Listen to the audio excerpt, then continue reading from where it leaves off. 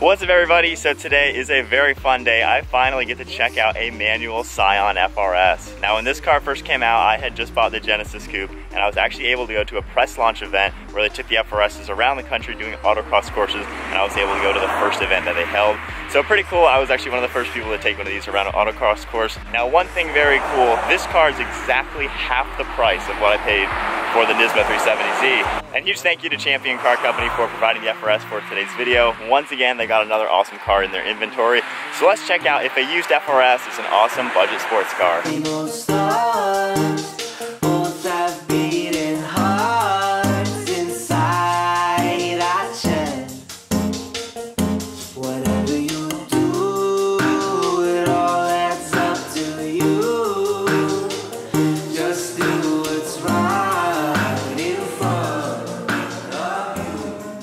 So by now we already know the FR-S, 2-liter 4-cylinder naturally aspirated boxer engine. This car's built right alongside its twin, the Subaru BRZ. And we already know the basic specs, 200 horsepower and about 150 pound-feet of torque.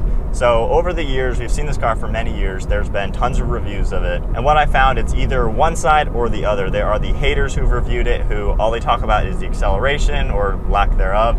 And they talk about how it's a bad car just because it's very slow. And then there are the fanboys who review it, who rave on it, calling it the best car ever made, and they don't even mention acceleration at all. So this is gonna be just an unbiased, open-minded review talking about this car on the used market. And actually, I'm gonna start off with the acceleration. So if you're an owner of the car, you might wanna mute your audio for a little bit.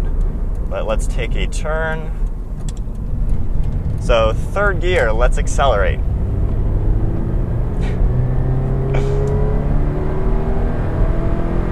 And there's 60. Okay, so to say underwhelming, that would be an understatement. There really is no acceleration. It didn't push you in your seat at all.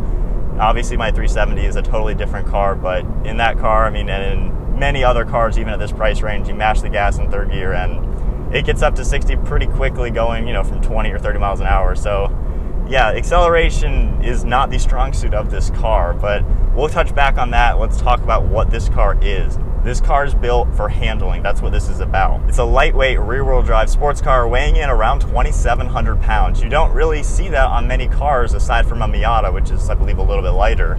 But this car, under 3,000 by a lot, weighs much less than a Genesis Coupe or a 370Z, and it has a very low center of gravity. With the boxer engine, it sits barely higher than the front wheels. It's really, really low. And when you pop the hood and actually look under the hood, you can obviously see how low the engine is. So now as we approach a pretty fast sweeping turn, just kind of steering into it, following the road, there's a little bit of weight transfer that I can feel going from left to right. And as we take another turn, I mean, the car is really flat. Those are wide turns, so we'll get to some tighter ones in a little bit. But already the steering feels really, really sharp. There's really no play in it at all. Just going in a straight line, giving it a little bit, and we're actually all over the road doing that. So the steering is pretty precise. The steering wheel is very nice to hold. There's no buttons on it. It's nice perforated leather on the side, so really easy to grip. And it's actually the smallest steering wheel that Toyota fitted to a car when this car came out. So really nice to use. The shifter, the clutch pedal only moves like 4 inches. It's a very short throw. And the shifter itself, same thing. It's a really short throw shifter, very notchy. It's easily to get the exact gear you want to go into. And as we're a little boggy in 6th gear, just rev match into 5th and to 4th. Easy to rev match. Really, really good around the turns. And actually, accelerating out of that turn, honestly, it didn't feel slow. I didn't mash the gas or anything like that, but it moved briskly around the turn. All right, coming up to a stop sign, we'll make a right and try acceleration one last time. All right, so now from 1st gear, kind of accelerating.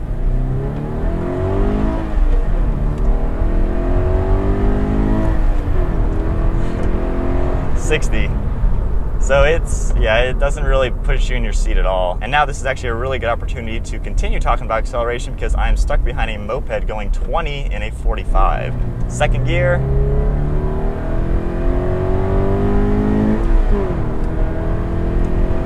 I mean, it's not that it's so slow that it just doesn't get out of its own way. It got past the little moped safely and easily. It gets up to speed, it's just it doesn't have that acceleration that'll put you in your seat at all. So that definitely is a downside of the car. So taking a turn, So a pretty sharp turn. It's really flat. There's really no body roll. I'd say like an inch of movement. So that's pretty good for a car like this. It definitely takes the turns really nicely. Approaching another turn, just going around it. It's really, really precise, and the hood lines kind of help with that too. You can actually see exactly where each wheel is. Looking at the left side, there's a little wheel arch, and if you look to the right of the hood, there's actually another arch where the wheel is. So it's really easy to know exactly where the car is, and it seems pretty easy to point it in the right direction. And as far as suspension goes for the car, I find it very comfortable. It absorbs the bumps really nicely. It seems pretty smooth over everything. Other reviews might say a different thing about that, but comparing my Nismo, it's a very abrupt ride, very stiff suspension, and a little bit more direct. But this car is softer than that, and it's pretty comfortable. I'm on a very bad road. Would be much worse in my car, but this one kind of takes the bumps like normal. There's a little bit of road noise. You can hear, I think, a little bit of wind noise too, and you can definitely hear some road noise and stuff like that. So it's not necessarily the quietest car out there, but I wouldn't consider it a loud car at all. A little bit quieter than the 370Z, but not quite as quiet as something like a Genesis Coupe. And just on a straight road now, just kind of cruising with the bumps.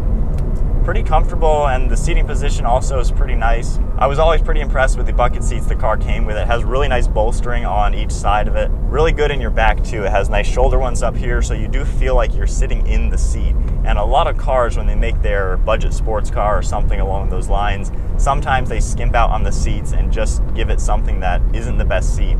And ever since I bought the Nismo with the Recaro seats, I've taken kind of a whole new direction on how important a driver's seat is in the vehicle, because if you think about it, every single time you use your car, you're using the driver's seat. It's something very important, and to have a good seat that holds you in it, you feel like you're in the car, you can focus on driving and focus on the fun factor of what this car can achieve. That really just helps make a car much more fun to drive. And as far as comfort goes, the base goes up my leg quite a lot, so I feel pretty comfortable in it. I could go for a pretty long cruise. I can recline it a little bit more in my head. You know, if I'm kind of tired just cruising on the highway, I can sit back pretty nicely.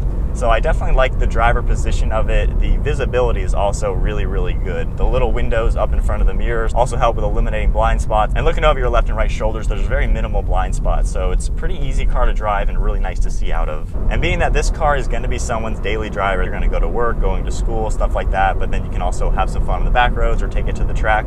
So it's pretty practical in a normal car standpoint. The rear seats are laughably small. I thought my Genesis Coupe seats were bad, but the footroom is what sucks in these ones. When I sat in the back of these ones with my feet in the normal spot that they would be in, putting the front seat back to where it should be, it just smushed my feet. So there's really no footroom back there. It's better to probably sit across the seats, which probably isn't recommended. So rear seats, yeah, they're not that good, but for storage-wise, they're excellent. They fold down flat, so you can fit a snowboard or golf clubs or whatever you'd like in the trunk and pass through into the driver compartment. And as far as the interior for the car, I think it's pretty nice looking. I really like how the dash has the same design as the front grille. It just gives it a really cool look. The material they use on the seats is pretty nice. It's more of a micro suede cloth material, so I'm glad they didn't just go with a cheap cloth like some other cars would go with. It's a very basic car on the inside, but I do like it. It's very sporty feeling, and it's just that minimalistic approach, and I think it does give it a really good look. The outside is definitely one of my favorite things. It's just a really good looking car. The FR-S's bumper is super sharp looking and has nice little fangs on each side. Really good look to it. The profile is exactly what a two-door coupe would look like. It just has a great proportion all around. And with that low-mounted boxer engine, the hood can be very low, and it just really helps give this car a really muscular appearance. The rear end finishes nicely. The only thing I would change, it definitely needs an exhaust system to sound a lot better and to have nicer looking exhaust tips to fit in that diffuser. So when I made the video of awesome sports cars for $15,000, this one was my top pick. I thought it was kind of the nicest one to pick at that price range. This one obviously a little bit more expensive. There's a lot in different price ranges. So for $17,500 now, at this price range, you can get into a little bit nicer of other types of cars. I still think though my top three at this price are the FR-S, the Genesis Coupe, and a 370Z. I know you can get like older BMWs or something like that for that same price range, but something that is also very appealing at this price range for these three cars that I just talked about is the fact that they're very new cars. This is only a few years old with 40,000 miles. The reliability is not going to be an issue, same with a Z or a Genesis Coupe. So at the price range, that then begs the question, is this the best one for $17,500 or is there something else? My honest opinion, I am torn between the three cars that I mentioned, FR-S, Z, and Genesis Coupe. I think if you go with the FR-S, what you're getting is a car that handles very nicely. It handles better than the other two cars. When you take a turn, the steering is super direct. It just It's really planted, and it's a tossable car. You can throw it around the turns, you can throw it around the mountains, the track, the autocross course. You can just have fun with the handling characteristics of it. It's also very practical, like I said, back seats in a trunk. Can't go wrong with that kind of space. It's very nice to have. It's an easy to drive car. The manual is super easy. Maybe this is going to be your first manual transmission vehicle. Very easy to learn on. It's pretty forgiving, so it'll be a good system to learn. The only sacrifice is acceleration. Obviously, this car is not built to win any drag races, but it is fun to drop it a few gears, floor it, and accelerate. We're not moving. That was like 10 seconds to go 5 miles an hour. It doesn't accelerate, and for me, that is something fun to do. But if you really just want the car that is nimble and tossable in the turns and just fun to drive and just takes the turns very nicely, then this is the car that you're going to want to pick. Now, if you want some more power, you have other great options. A 370Z is the one that I would actually buy at this price range. A little biased on that, obviously, but I like the 370Z because it is very powerful. It has tons of power to get up to speed. Whatever gear you're in, if you're around 4,000 RPM, it'll put you back in your seat, and it is a lot of fun. Handling is very, very good. Not quite as sharp as this car just because it weighs more, but that car does a really good job not actually showing its weight. It doesn't feel like a car that's 33 or 3,400 pounds. It's very nimble, tossable, and a lot of fun to drive. The sacrifice is practicality. The trunk is pretty small, and the back seats are, well, there are none. It's a little tiny shelf on each side. So practicality, you're gonna sacrifice. The other option is the Genesis Coupe. You have two engines, the 2-liter turbo or the 3.8 V6. The V6 is very powerful right out of the gate. It's not quite as fast as a 370Z, but you're definitely not gonna be a slow car. The 2-liter has a lot of potential. You throw a tune on that and it'll probably be faster than all the other cars in a straight line. Tons of modification potential being a turbocharged car. It is very smooth on the highway when cruising. Comparing it to these two cars, it's a luxury vehicle. The sacrifice with that car, it doesn't handle nearly as well as this FR-S and doesn't handle as well as the 370 either. It handles very nicely, but it definitely shows its weight. So to finish up with the FR-S, taking some more turns, accelerating a little bit. That was from 55 to 62. That's kind of underwhelming. So yes, acceleration is pretty low, but it's fun once you're going. I mean, I'm going 55 on this back road, and it's fun to drive. It handles so well going at least this kind of speed. Taking the turns is so direct. The suspension seems really good. The steering is my favorite thing. It's so sharp. Like doing that, it's really sharp. The brakes do a pretty good job.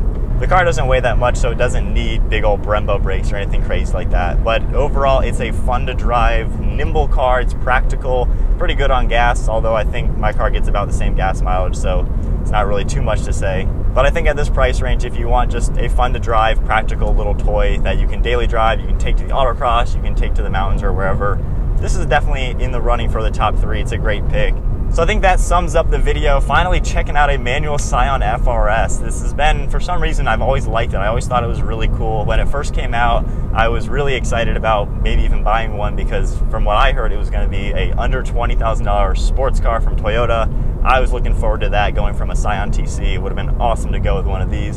When it came out, it was 27 grand, way over my budget, and I was glad I didn't buy one because the Genesis Coupe was a lot cheaper. And honestly, the acceleration in my Genesis was way better than this, so I was very happy with sticking with that car. But now on the used market, 15 to 18 grand, there are plenty of these things out there. This particular one I would buy if I was actually looking for an extra car at this point. I would buy one of these, and I would buy this one just because condition is beautiful. It's a one-owner car. It's got low mileage. It's exactly what I would look for if I was buying an FR-S. Not quite in the position to get an extra toy car, but I would definitely go with an FR-S. So that about sums up the video. Huge thank you once again to Champion Car Company for allowing me to check out the FR-S for the day. Finally, checking that off the list, checking out a manual FR-S, definitely a pretty cool car. Be sure to give the video a big thumbs up if you enjoyed it. Hit the subscribe button down below to stay tuned for plenty more videos to come, and comment below for $17,500. What affordable sports car would you buy? So thank you all for watching. Hope you enjoyed the video. We'll see you all next video.